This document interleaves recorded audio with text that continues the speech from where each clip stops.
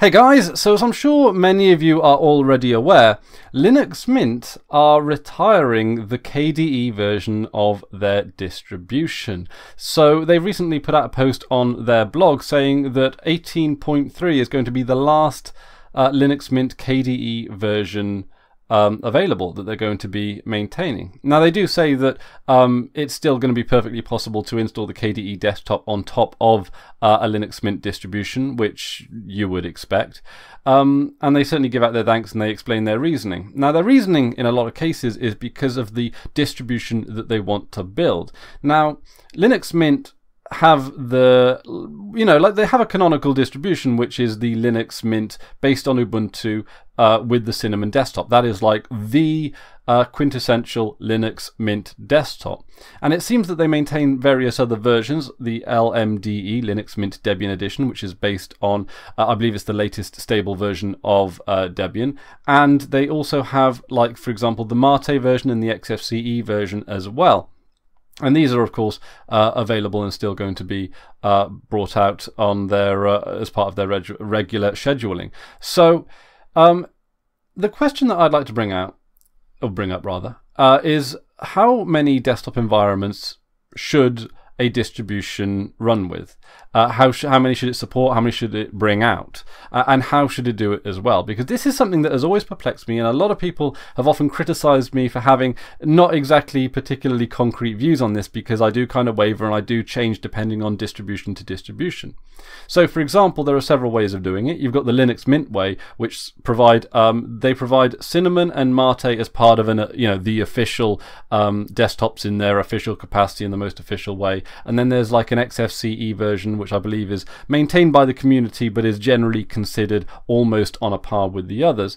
And with Linux Mint they have what are called XApps, which are applications that are designed with this degree of a traditional user interface paradigm in mind, but that are applied across Ubuntu Mate, across Cinnamon, not Ubuntu Mate, just across Mate, across Cinnamon and across XFCE, so that they provide a degree of consistency even among the various distributions. However, there's also the Ubuntu way of doing it, where each desktop environment is in effect a separate branch, a separate version of Ubuntu entirely. It's a separate distribution. So you've got Ubuntu, which obviously changes their new GNOME desktop up quite a lot, and they have a certain philosophy and a certain degree and a certain image and a certain marketing appeal. But then you've got Ubuntu Mate, which is not the Mate desktop on top of an Ubuntu base. They also provide the software boutique, for example, which is it's probably the best way of installing software on Linux, and it even provides support for things that require pulling down third-party PPAs, so you can get the Skype client and a lot of other sort of Electron apps that are brought out. I think there's a Slack client. There's all kinds of weird and wonderful stuff in the software boutique that isn't part of the Ubuntu base as well. And then you've got distributions like Xubuntu, which is effectively a very standard XFCE desktop on top of the Ubuntu base as well. They've done a lot less stuff on top of that. They like for example in Ubuntu Mate, they've developed a whole new tweak tool as well, so that you can do more with Ubuntu Mate or more with the Mate desktop than you could ever do before. So they've treated their various different spins as completely different distributions. And then of course you've got Budgie, which started out with one very strong Solus, which started out with a very strong Budgie desktop, but over time have started bringing out more and more desktops. And one of the reasons why this is, and of course there's the Antergos way, before I forget that. And Antergos give you a unified installer. They give you the one installer, and then through the installation process, you get to choose which desktop environment you want to install as part of your permanent installation. And it gives you, I think, an option of 6, and it gives you, pretty much the broad selection. And they all look reasonably similar. I think some, I would argue, are perhaps better implemented than others, but I think you're always going to get that as the case, because there's only so much time you can sort of add into it. With the Antergos installer, they give you a screenshot, which is, I suppose, is the closest thing you can get to an actual to providing what you might expect out of the desktop. But each of the desktop environments is a completely different user experience. And if you are, say, new to Linux or new to a distribution or new to a desktop environment, you may not necessarily understand the nuances of what makes a desktop environment a desktop environment. And if you are new to Linux, for example, having to make that decision without having any practical or hands-on knowledge of your Linux distribution that you might be trying out, I would imagine could be quite intimidating and somewhat quite confusing. And if any of you guys are watching that might fall into that sort of newer user category, I'd like to hear your thoughts on that, or at least those of you that are new enough to remember having to make that decision. With me, I was perfectly happy just to take the time and try one after the other and to see what each one offered. But it took me a very long time to actually set down a decision. And to be honest, I'm still, I'm a swing voter in that particular election, truth be told. For example, Ubuntu Mate might be my favorite variant of Ubuntu, but the Mate desktop arguably is not my favorite desktop of the lot. It's just certainly implemented the best out of all the Ubuntu variants, in my personal opinion. But then again, it certainly raised my opinion of the Mate desktop. But when you've got distributions, for example, like Linux Mint, which do specifically appeal to maybe the newer user, they've also got a specific sort of idea of what they want to provide in mind. It does seem to me that it would make more sense to focus and zero in on this Cinnamon desktop based on Ubuntu. Now, they do say that they have a secondary version of their operating system based on Debian as a backup, and they do actually refer to it as if something happens to Ubuntu, then they've got a plan of action for Debian. But we do see that they have had to drop their KDE environment as a result of it just not being able to, partly like not being able to fit in with the operating system and distribution that Linux Mint want to provide. But also, it's a lot of additional work. And when Soulless, they started out and they had the Soul Budgie desktop, and that was the one thing you had, and it made that decision for you. It felt very comfortable in a way because it gave you a very direct route. But now that they've started adding in the Mate desktop, and I thought the Mate desktop, adding that in wasn't too much of a complication there, because people who knew the Mate desktop would have that option to opt for it, and it was a bit more familiar with people who were more familiar with the Linux space and how Linux worked as well. And they would still have, Budgie as their primary desktop, with Mate being a secondary option for those that perhaps didn't get on with it. But now they've brought out the GNOME desktop, and many of you guys down in the comment section have told me that that's actually a really good desktop, and I've heard through the grapevine that they're hoping to bring out a KDE Plasma desktop. Again, this it's a lot of work, and you never really know sort of how sustainable it is in the long run, and whether or not it will build a community that will ultimately be disappointed sometime down the line. Of course, the Linux Mint, in fact, Linux Mint, if my memory serves me correctly, going all the way back to Linux Mint version 1, which I think was called Ada, for obvious reasons, might even have been based on KDE, and it's just sort of evolved over time, so it wasn't necessarily like they were taking on board a new project there. But then you've got something like Pop! OS. Now, Pop! OS is definitely designed for newcomers to Linux, and it is very much a distribution and a desktop that's defined by what's not there rather than by what's there. Some of you guys have sort of wondered why I praise Pop for being so intuitive and user-friendly, while at the same time having mixed feelings about the vanilla Ubuntu, because they're very similar distributions, and I think a lot of it just comes down to the fact with on Ubuntu there are multiple ways of doing basic things which I feel can throw off a lot of users and not feel particularly intuitive. Most notably how the applications seem to spring up as well. It doesn't seem to work with any degree of rhyme or reason. It just seems like a button just happens to be there. It might even feel a little bit more comfortable if the applications button was up where the Ubuntu button used to be, right up in the top left, and it might feel like at least the top left hand corner would have a bit of a bit of it would be that coherent corner where you would your applications corner. It would be it would be the place where your mouse would instinctively move to. But it seems like the buttons are spread out across the desktop in a way that doesn't necessarily have too much of a rhyme or reason. Whereas with Pop! OS, even though it's a lot closer to true GNOME in many ways, obviously barring the theme, it has a very singular way of doing things, a very unified way of doing things, and because there are fewer ways, fewer options and fewer ways to get to, fewer paths to take, as it were, it seems that it's just a little bit more straightforward and I suppose similar to a mobile's user interface. And I think it's a good demonstration of how just very small tweaks to the UI can actually have a significant difference on how the flow of a desktop environment feels.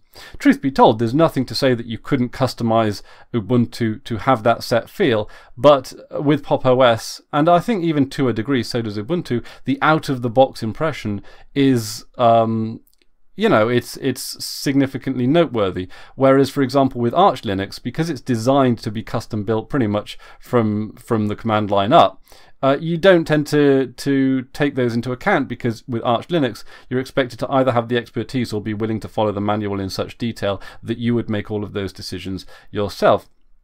Arch Linux is not a distribution for people who are new to Linux. It's for people who are comfortable with Linux and want a custom bespoke distribution. So I suppose where my and I think this is where with Unity, with Ubuntu, I feel that it definitely seems a little bit scattered in terms of who it's aiming for, because even though they've given a lot of thought to the out-of-the-box experience, it just doesn't feel as intuitive as Pop! OS.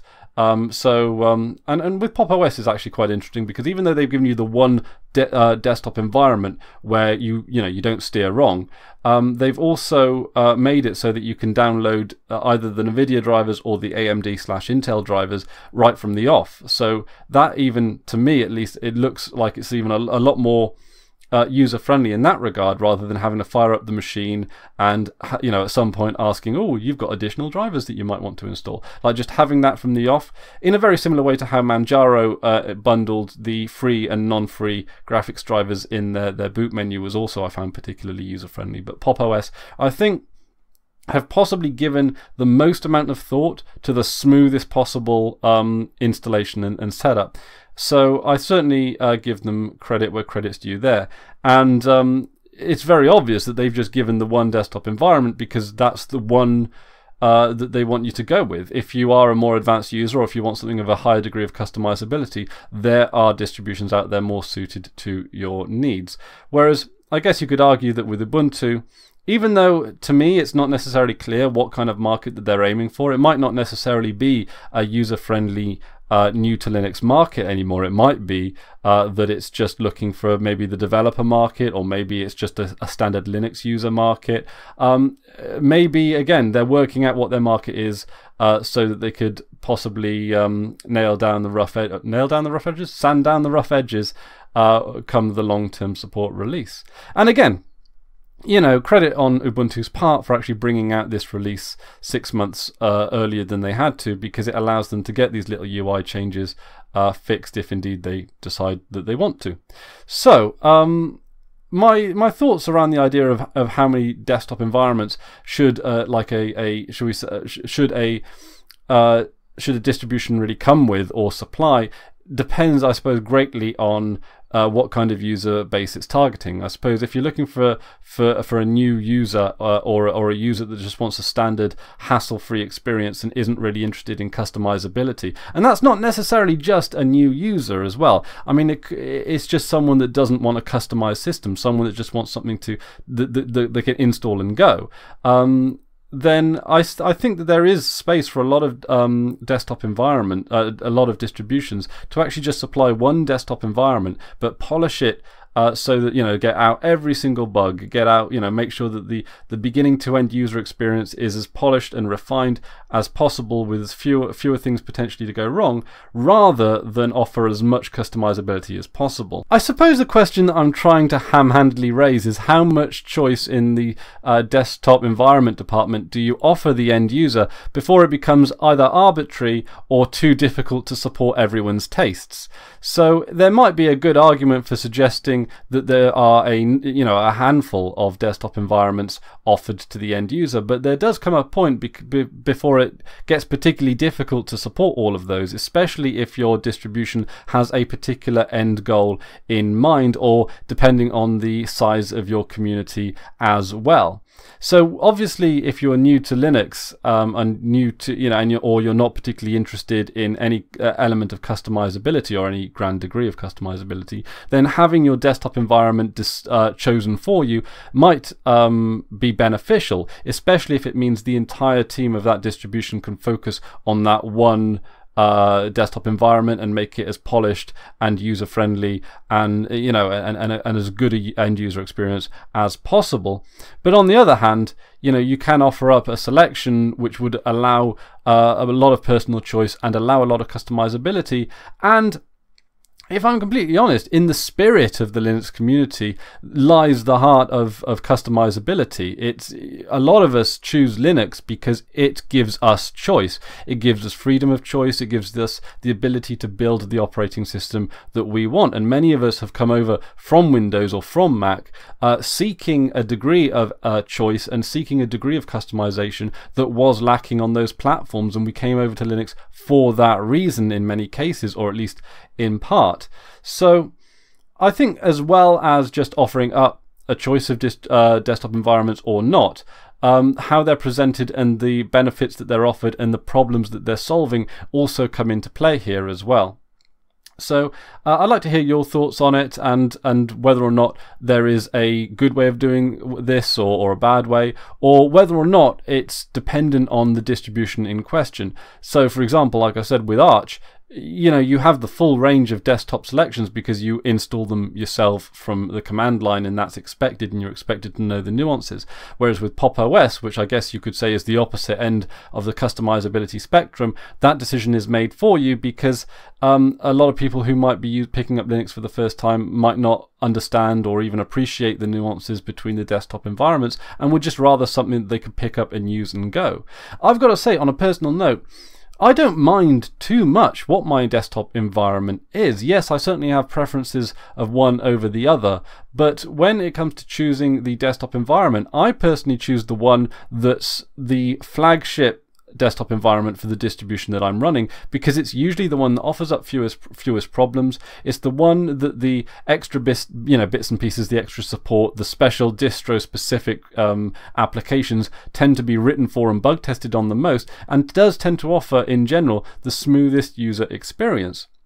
For example, Manjaro is their flagship desktop environment, use XFCE, and that is a fantastic XFCE experience. But there certainly are other distributions that don't take the effort that Manjaro have to customize the XFCE build to the strengths of that particular distribution. So it's certainly a complex minefield to navigate, and certainly one that I don't have the answer to. But I do think that there's some degree in who the distribution is aimed towards, whether or not it's new users and users that favor customizability. But also there are probably better ways than others of presenting the desktop environment. And of course, with, for example, the Ubuntu way of doing things, each desktop environment is presented as an entirely different distribution. But then in a lot of cases, those distributions are they're solving different problems, possibly even than the vanilla Ubuntu distribution itself. So it certainly is complex. There's a lot of nuances there. There's differing degrees of customizability and what the end users want. And of course, lots of different communities and sub-communities of the Linux ecosystem to satisfy there as well. But I suppose in a lot of cases, if you just offer up, you go, here's my distribution. You can either have the GNOME desktop, the KDE desktop, or the Mate desktop, the Cinnamon desktop, and you just leave it at that, there's going to be a lot of people that might not necessarily appreciate the nuances between them and the problems that each of those desktop environments are trying to solve, or how they're trying to solve them. So I guess there is also a degree of presentation as well. Anyway, those are just a few idle rambling thoughts I had on that. I know some of you guys have asked me and quizzed me about that kind of stuff before. So when it comes to various different distributions offering up various different desktop environments, and if and when they should, it's certainly a bit of a conundrum, and certainly one that I'm not entirely sure on myself. I certainly know that the end user, or the end user that the distribution has in mind, should play a significant factor into it, and how customizable a distribution aims to be is again another factor. But also, I think the amount of work and the end result is also something that should be considered. But a lot of you guys have asked me about this over the years, because my opinion does seem to be somewhat inconsistent. And, well, I've got to say, it kind of is, because it is just such a minefield to navigate with so many different nuances. I certainly sort of err on the side of distributions designed for newcomers to Linux to have as little arbitrary choice as possible, although many of you of course would argue that a choice of desktop environments isn't then arbitrary. But to make that decision, you may want to be a little bit more familiar with the desktop environment, one desktop environment, before considering moving to another. So, like I say, it's a conundrum. It's a conundrum. So anyway, that's about it for me today. Thank you very much for watching. I ideally would appreciate your thoughts on this in the comment section below, considering it's just such a subjective area. And that's about it from me today. Thank you very much for watching. Until next time, I've been Chris Ware, and you've been awesome. Take care now.